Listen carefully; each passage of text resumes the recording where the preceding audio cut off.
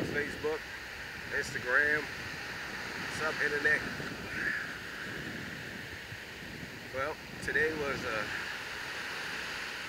today's the last day of a wonderful trip here in Puerto Rico, San Juan.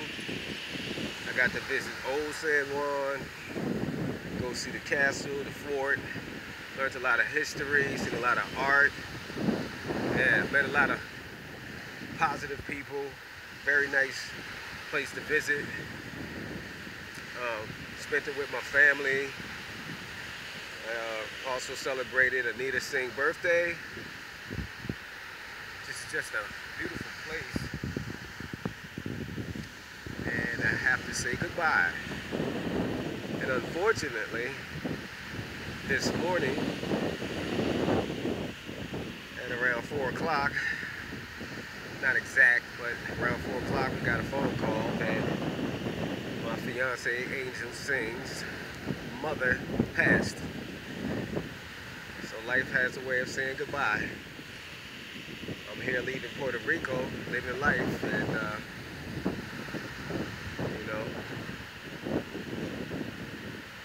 we get the phone call that Miss Lynette,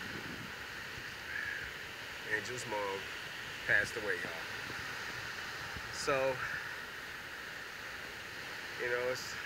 it's tough on her, because her being the youngest out of 9 kids,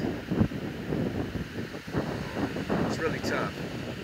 5 girls, 4 boys, and they all grown, but she's the youngest, she's the baby, and she's very close to her parents. They live in Guyana.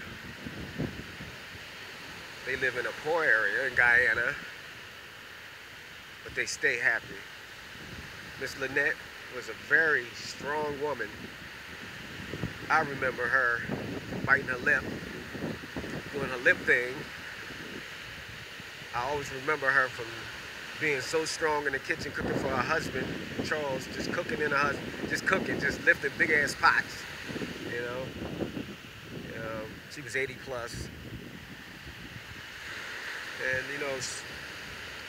the last time I seen her, she wasn't looking too well. She wasn't that strong woman physically anymore.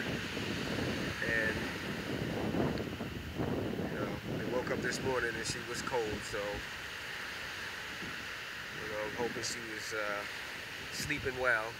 And I know she's in heaven now. She got to meet her grandson, and she spent a lot of time up here with me. I met a wonderful woman, and I'm with a beautiful daughter. But she was just a beautiful lady, period.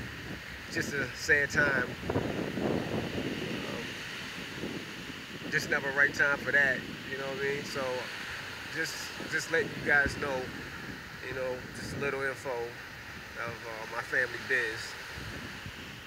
So Angel's grieving right now. She's actually sitting at the beach, and she kind of took it really hard. I never did I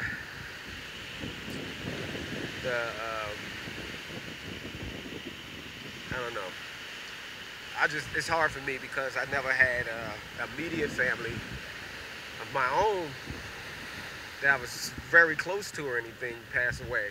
I was never really close to uncles, and I didn't grow up that way.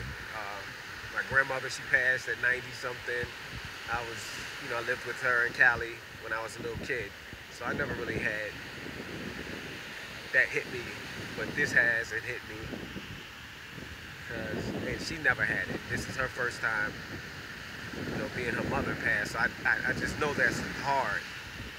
So I'm asking you guys, because they live in a very poor area there. We're trying to do the GoFundMe. I never thought I would do this, but yeah, they're putting up a lot of money for this vacation that we just went on, which is very expensive for 12 people. And Anita, she pretty much looked us all out. I'm a broke ass dude, so I didn't really have to spend too much.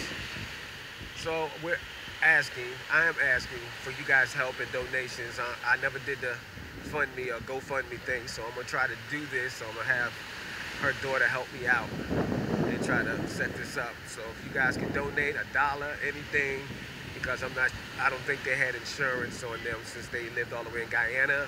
I don't know what the situation is over there. So I'm gonna try to set it up, you guys. So I'm just letting you know a little insight. I'm a little still shooken up and everything. Hopefully you can hear me because I'm here on the beach in Puerto Rico, about to say goodbye and catch my flight in a couple hours. So yeah, man, it was a great time and a sad time at the end. And God is good, man. You know, she lived a long life and she was very happy.